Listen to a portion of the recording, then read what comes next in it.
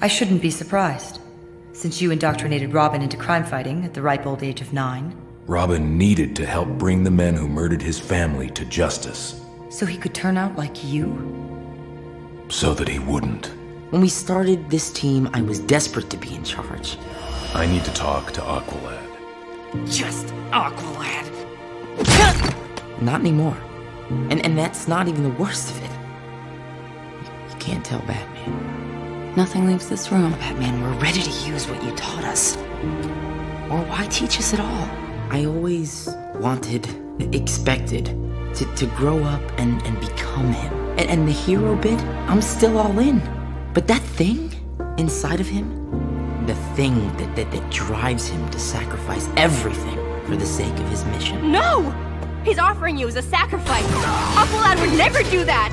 You're right. Aqualad would sacrifice himself.